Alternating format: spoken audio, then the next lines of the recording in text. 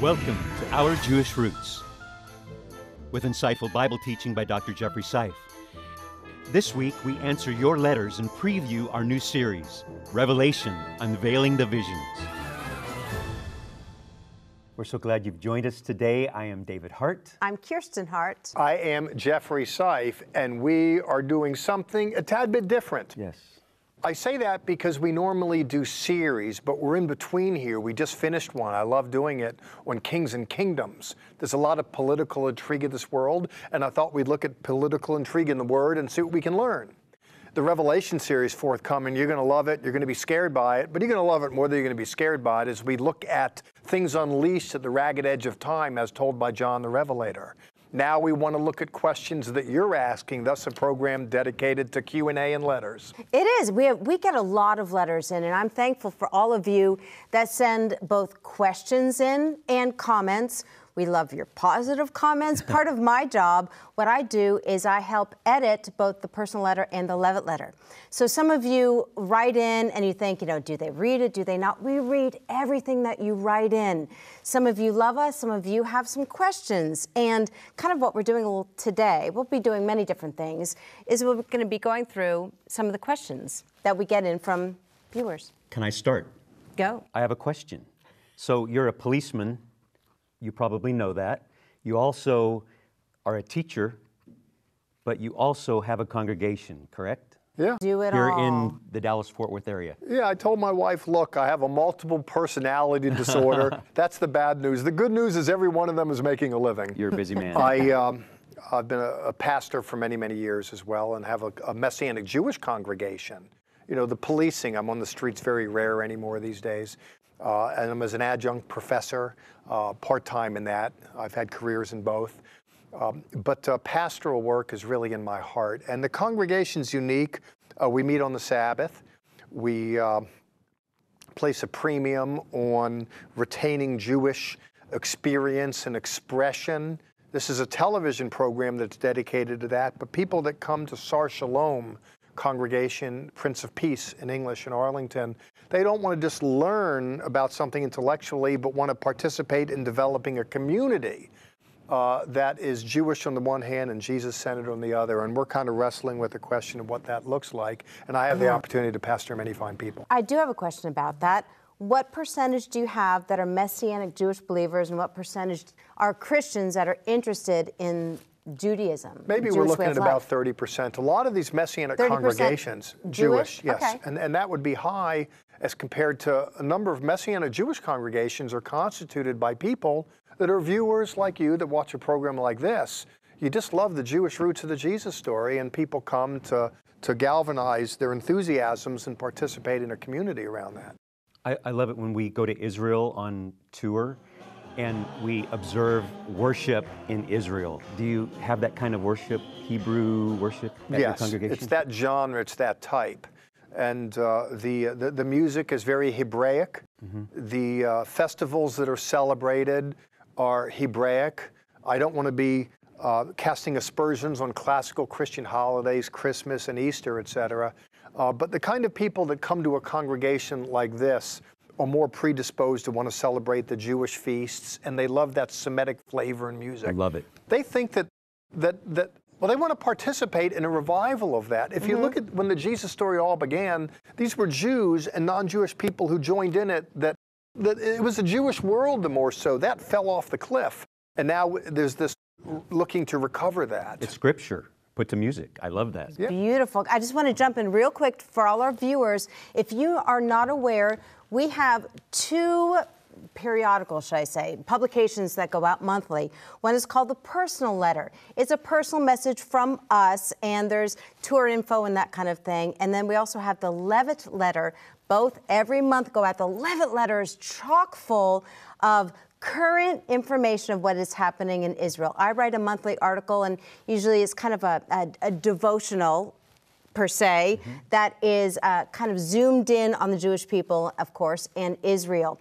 And you mentioned Hebrew worship. Sarah Lieberman is a writer that we've had new in the 11th letter, if you've noticed her articles. She's a boots-on-the-ground worship leader, Messianic worship leader in Israel, up in the Galilee. Yes. And she now is going to be writing the personal letter. So she's starting in July. Tony Derrick has done a wonderful job keeping that periodical going, and now Sarah's taking over. And oh, she's fantastic. You will love her. So if you are not signed up to receive both of those newsletters, please do so. There's a wealth of information in there, but we can go right back to Hebrew worship. Hey, we have some questions that have come in from all of you viewers, and we're going to go over some of those. We're going to be talking about the upcoming new series. But to tie in... On the front end, have I rehearsed these questions with you? No. This is just, I said, I don't want to do this scripted. Let's just do it extemporaneous. And we do get a lot of letters, so there's some great questions. Yeah, and if you can settle for I don't know as an answer, we'll get along just fine. Yeah. I have that answer for a lot of things. Do you want to read yours first? Sure, even I love some this. questions that we as Gentiles wonder sometimes too. So you ready? Do you need your readers, Here's Grandpa? number one. I think I got it. Is it possible to follow the law? If not, why did God give us the law? That's a hefty. Well, when you say us, if you look at the Hebrew Bible, the Torah, the 5 books of Moses, was given, it's a covenant contract between God and the people whom he rescued out of Egypt, people that we call Jews today. And it's a contract that includes a number of things, quite frankly. It includes, there's the ceremonial stuff relative to the sanctuary, but there's civil law, there's criminal law. It's a constitution for living. It really can't be kept anyways, because we don't live in that culture. We don't live in a theocracy, we live in a democracy. And it's impossible to keep all the particulars of it anyway, even if you wanted to. That's my knee-jerk response to that. There are a lot of laws, for There sure. is. And you know, and listen, I have training as a police officer, the penal code, the traffic code, the code of criminal procedures, civil codes, et cetera. I mean, there's a lot that we regulate life with, the traffic code, speeding and the like. If you look at the Torah, it deals with regulating life in that world, and it's another culture, it's another economy. It's not going to be lived out today in toto. It can't be. We have so much more coming up in this program. Stay with us.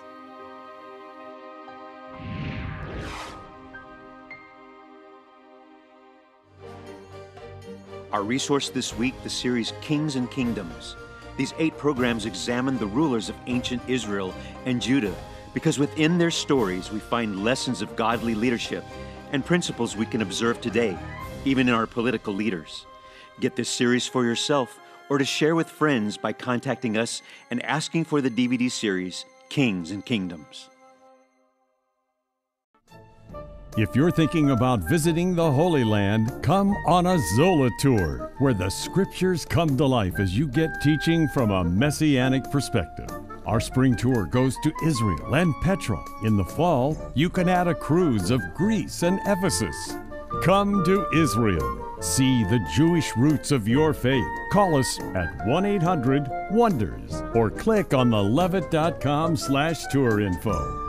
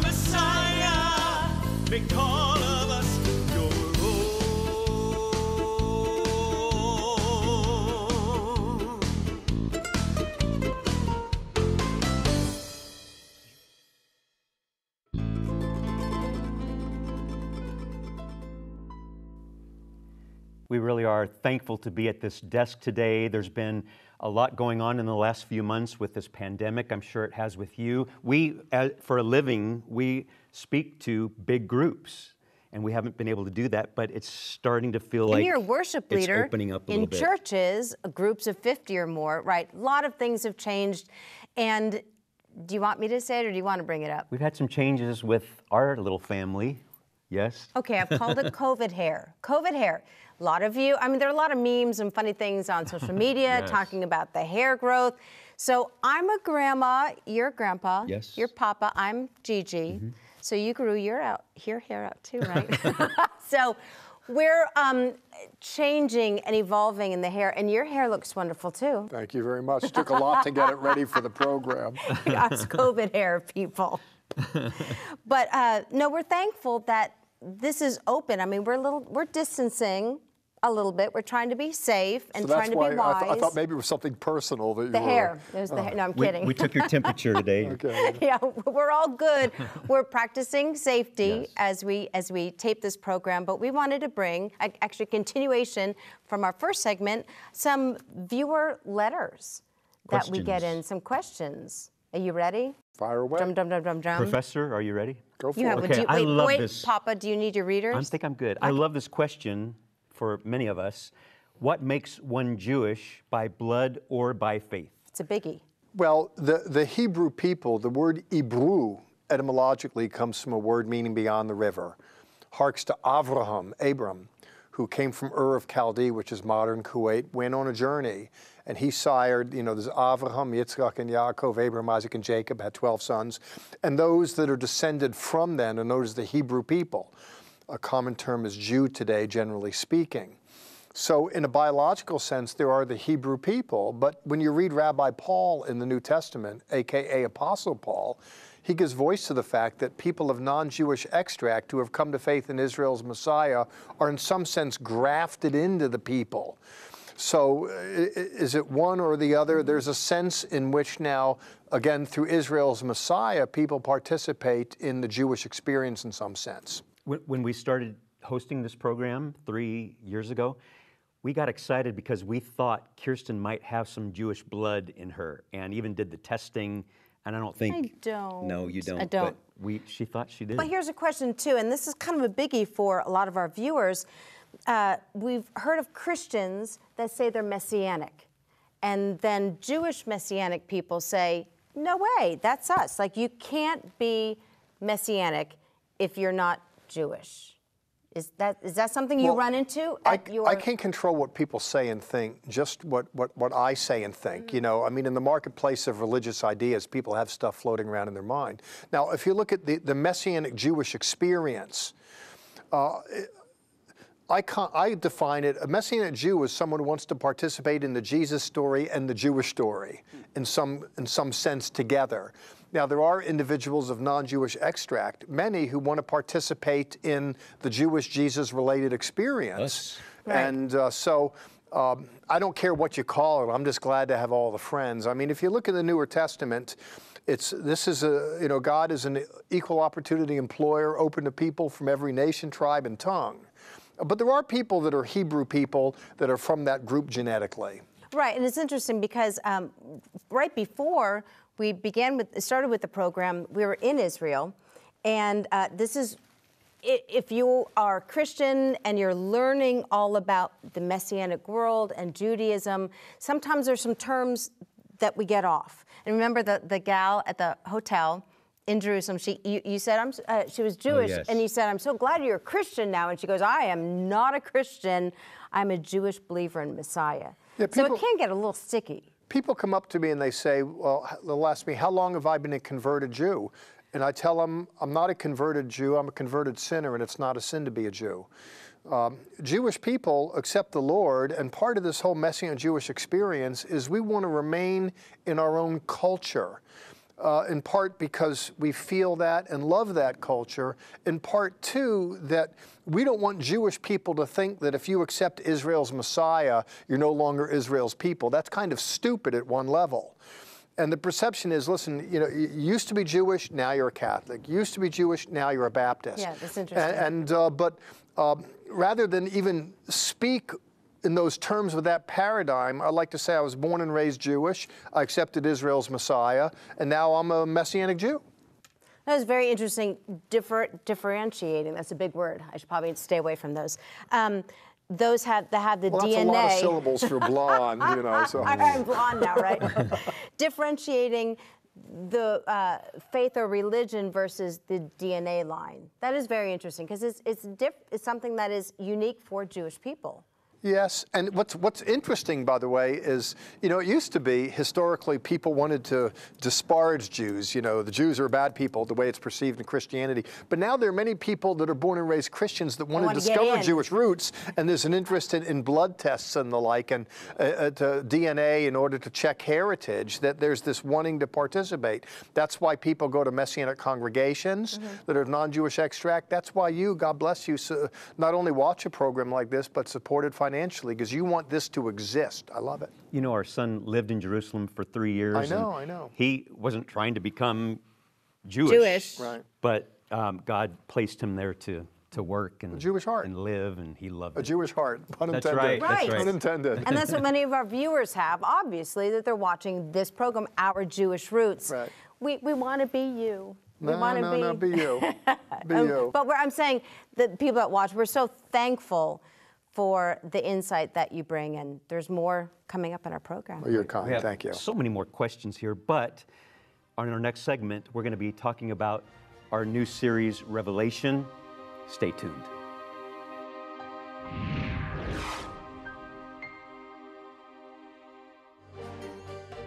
Our resource this week, the series Kings and Kingdoms.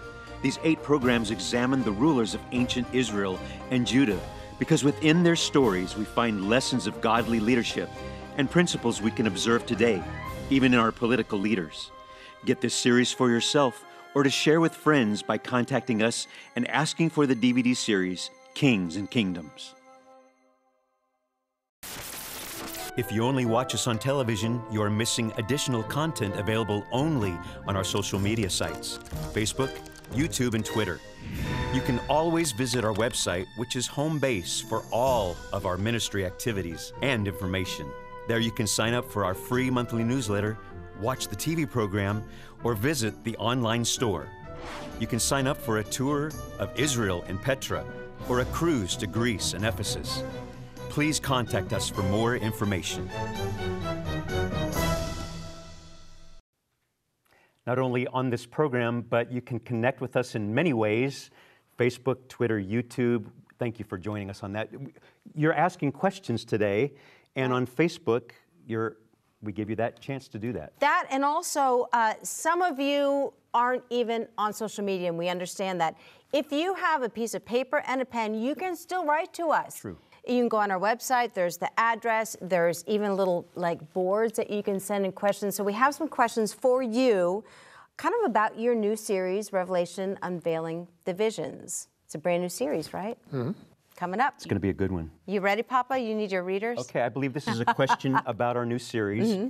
And she asks this from a sweet, sweet spirit. So are you ready? She even said that. Have any of the seals opened yet? She could ask it from a mean spirit, by the way, that people are entitled to ask their questions, and they're entitled as well to not agree with my answers. Just because I say Yeshua instead of Jesus doesn't mean I'm an expert on all things. And I understand myself to be a student of the Bible, not an expert in it. But even the question about opening the seals, it presupposes a more sophisticated understanding of the literature that she has. She's familiar with the fact that there's a scroll and there's different seals, and they open up and give voice to these things that are unleashed upon planet Earth. And given that we find ourselves today amidst the turbulence of trying times, people wonder if the times we're in today hark to the time that's noted yesterday in the literature. It could minimally be some kind of antecedent to it. Certainly we see a world that has woes unleashed upon it. So in that sense, yes, but keep in mind it's been like that since the dawn of creation. Right. I mean, right from Eden. You know, they get kicked out of Eden, and brother kills brother. There's sexual impropriety, infidelity in the marriage, war, destruction of the earth, and it doesn't get a whole lot better. Yeah, we both grew up in the church, and I don't know about you, but I don't remember hearing a lot of sermons about this subject. About Revelation. Yeah. Right, well, it's a tough one. Partly because for a book that's called Revelation, it's not very revealing. It's about as clear as mud to many, I get it, because they don't look at the literature. through a lens of Jewish literature and understanding in century 1 when it was written.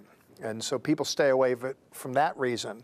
Another reason, principally, is people have so much bad news in their life. People want to go to church to get some good news. Right. And you have to sift through the literature to land on it here. And well, what I do makes it a love, little harder. I'm jumping in on you, what I love about the series that you've done, because we've already viewed it, is there's hard time, there's famine, there's plague, but then there's a vision of heaven. So it's something like what we've been walking through this whole coronavirus, that in the midst of hard times, we need that hope. We've got to have that, and that's coming up in the new series. And to that point, I think the first to hear and embrace the literature of the book Revelation were those who found themselves pressed amidst the turbulence of trying times, and what they gathered from it was that the seals were opened, the seals were unleashed to that question. That is, they found themselves amidst turbulent times, but they saw hope in the midst of it. So Hope, hope, hope. what else you got? We have more questions for you, but first... We have a preview of Dr. Seif's new series, Revelation, Unveiling the Visions.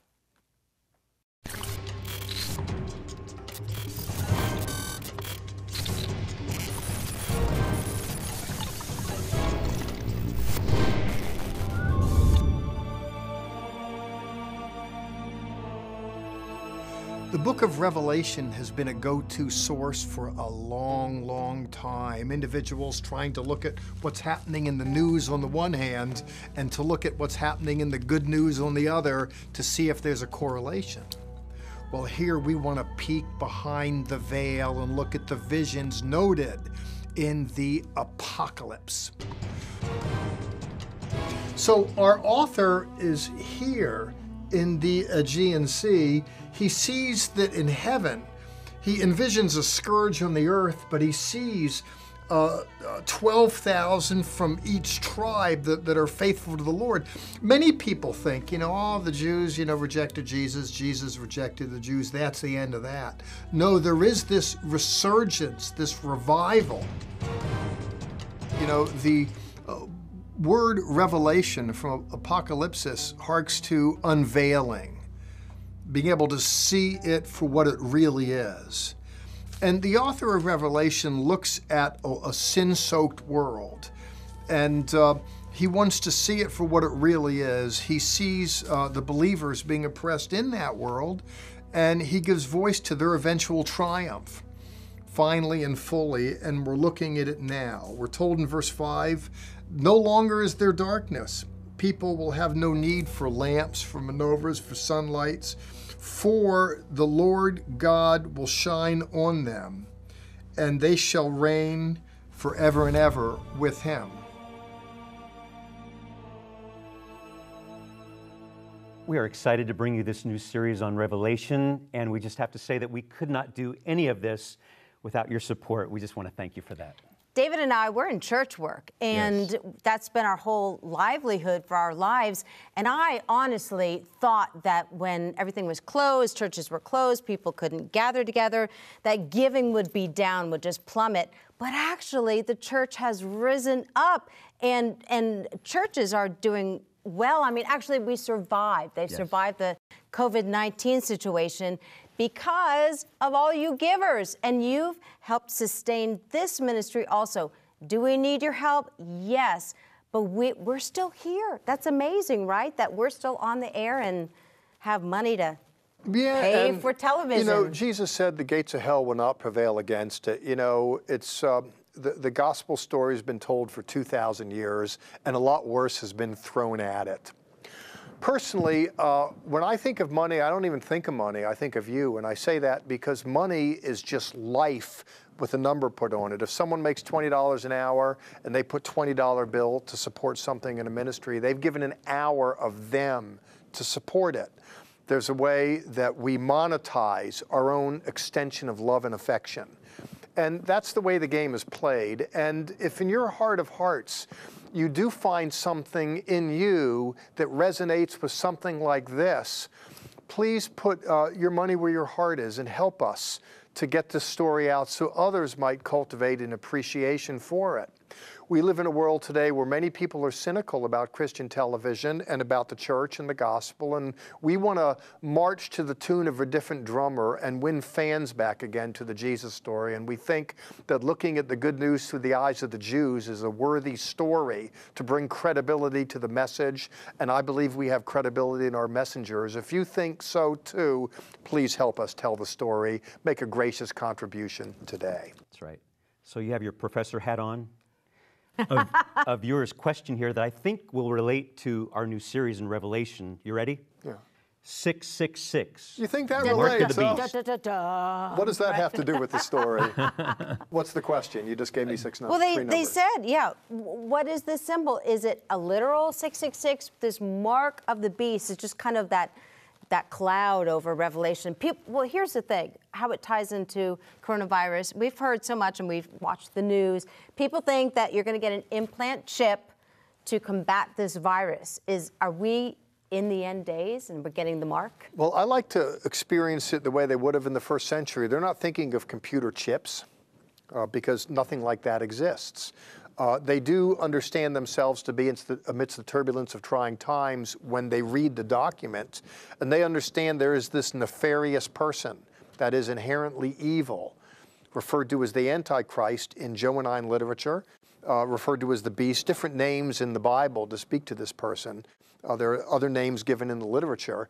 And this person's will is incarnated and fleshed in the person of this evil personality who imposed himself with this particular mark, this beast identified with 666. I think in century 1, when they read this, they would have thought of the Roman emperor at the time. That is, this inherently evil personality given over to debauchery and destruction.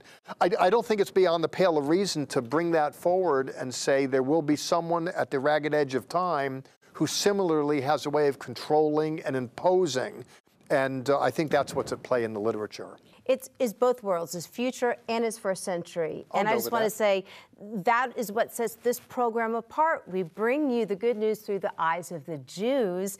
And Dr. Seif, you're a genius at opening up this book, Revelation, and saying, but we need to look at it through Jewish eyes and first century eyes. Well, also. You're kind to say that. I don't see myself as a genius, quite honestly, as a student. Well, you're sweet to say it, but there's so much that I don't know. Believe me, that's true. But it's coming up next week, brand new series. Yes, it is. Looking forward to it. Yes, and thank you for going with us on the journey and helping us to go there. As you go now, Sha'alu Shalom Yerushalayim. Pray for the peace of Jerusalem. Join us right now for additional content that is only available on our social media sites, Facebook, YouTube, and Twitter. Visit our website, levitt.com, for the current and past programs, the television schedule, tour information, and our free monthly newsletter, which is full of insightful articles and news commentary. View it online, or we can ship it directly to your mailbox every month. Also on our website is the online store. There, you can order this week's resource, or you can always give us a call at 1-800-WONDERS. Your donations to Our Jewish Roots help us to support these organizations as they bless Israel. Please remember we depend on tax-deductible donations from viewers like you.